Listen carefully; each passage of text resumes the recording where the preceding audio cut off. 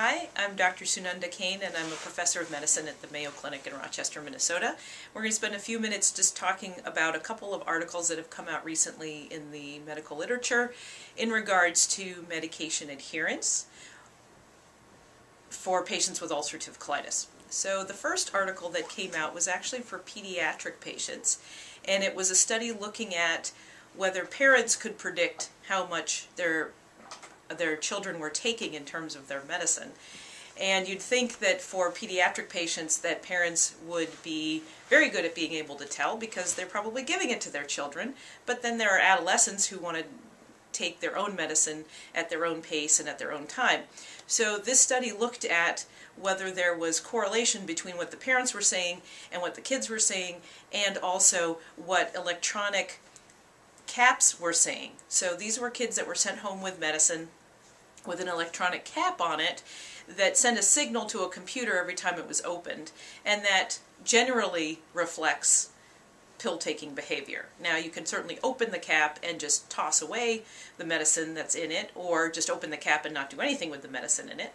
But it was interesting what the investigators found was that the parents were pretty good at telling how much medicine their kids were taking if there was a fudge factor or a correction factor placed into that equation as well. So the bottom line from that study was that parents are pretty good, but you have to actually have a fudge factor in order to really tell how much medication a pediatric patient is actually taking.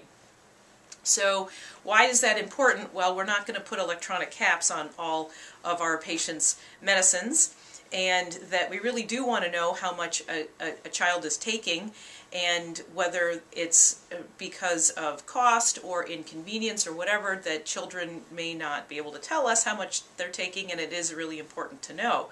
So that with parents telling us that if you put in this fudge factor, that perhaps you're going to get a little bit more accurate assessment and closer to the truth. So just this month, in a different journal, was a paper looking at adults, and this was actually part of a clinical trial using acecol for ulcerative colitis. And these were patients who were in remission, and the trial was looking at once-a-day acecol versus 3 times a day acecol, and a subset of those patients actually had those same electronic caps on their bottles. And it was interesting that the patients were asked, so self-report, pills were counted, and there were patients who had these electronic caps. And it turns out that by self-report, patients said that they took about 90% of their medicine, where the caps showed that they were actually probably taking 86%. Which isn't so great considering that they're actually in a trial, and so compliance should really be close to 100%.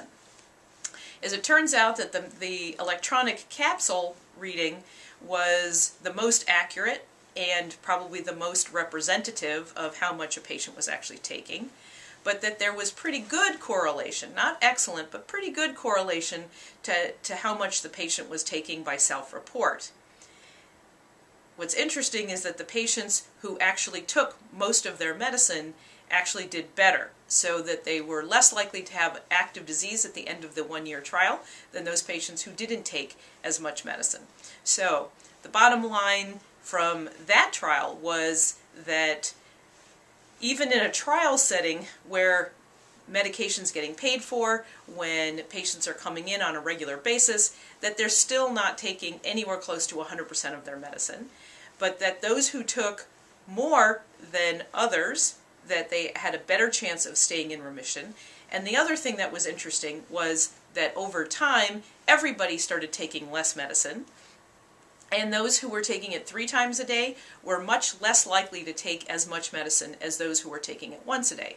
So the authors at the end of the study concluded that 1, that patients don't take as much as they need to, that 2, when they do that, the consequence is that they are at higher risk for having a disease flare, and that clearly once-a-day dosing was preferable over multiple doses during the day, and that will help keep patients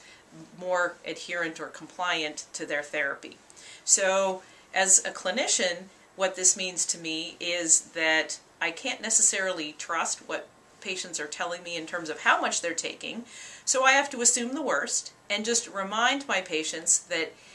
let's make this easy for you, and let's make sure that you're doing this on a pretty regular basis so that you stay in remission, and think of your medicine at this point as a vitamin, which is maintaining health, as opposed to a medicine that you're going to need to gain health. So I think that these two papers, most recently published, help to bolster what we've already sort of shown previously, but now have just added even more fuel to the fire to say that it's really important that we understand how much medicine patients are taking and the consequences when they don't.